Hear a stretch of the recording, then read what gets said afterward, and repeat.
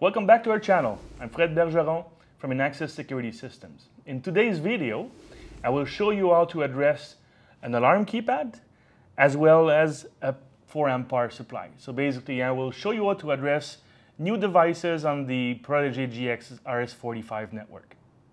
All right, so let's start with the alarm keypad. When you first power up the keypad, you'll see that there's this error on the screen. So basically what this is telling you is that the address for this keypad is too high for the number of keypads we can connect to a single GX controller. So address 254 is the limit, is above the limit of number of keypads we can connect to a single controller. All right.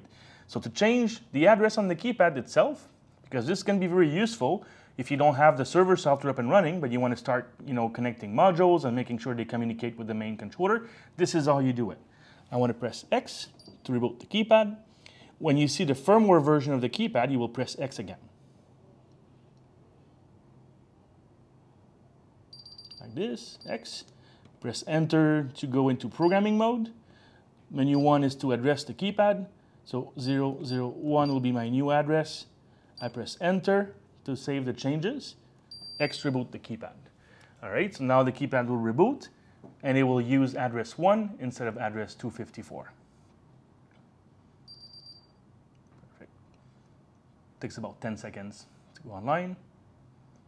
Perfect. So we see now it is online with the GX controller. That's the default greeting message. You have 2 lines of 16 characters. From the software in GX, you can actually change line 1, line 2. You can display the time and date if you want, or display the name of the company, name of the integrator, the phone number to reach tech support at your company. Anything that is 16 characters or less. Now let's open the software and I will show you how to address the other module types.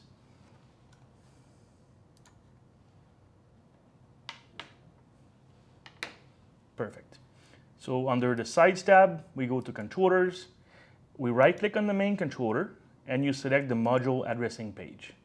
Now the software will scan the RS485 network of the controller and display, the number of devices that are listed in the system now. So we can see that the keypad with address number 1, you see the serial number of the keypad, you see the firmware version and build number. We could actually change the software, the keypad address from the software as well.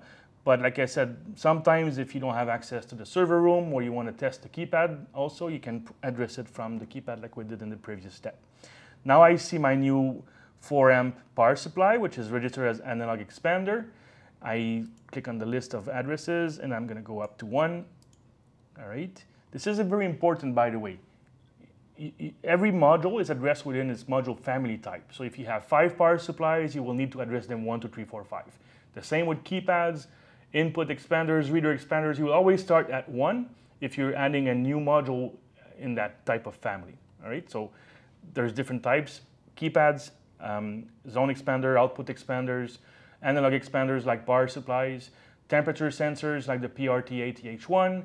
So all these items have an address, but they can be, in conflict only if you address 2 modules of the same type with the same address. All right, so it's okay to have keypad 1, and in this case, power supply number 1, address 1, it is completely okay.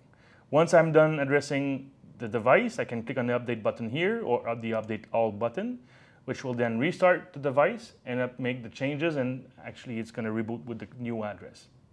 That's it. This was how to address a new keypad and RS485 modules with your GX software using the Protege GX DIN-REL controller.